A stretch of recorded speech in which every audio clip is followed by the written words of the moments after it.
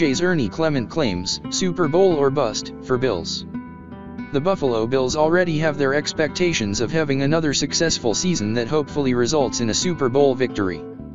Thankfully, it seems that the Bills have another person in their corner as they make their journey towards winning the NFL championship.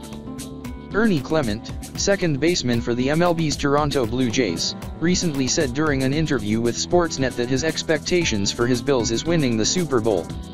Clement, who was born in Rochester, New York, went so far as to say that this season for Buffalo is Super Bowl or bust, showing his steadfast confidence in his favorite team.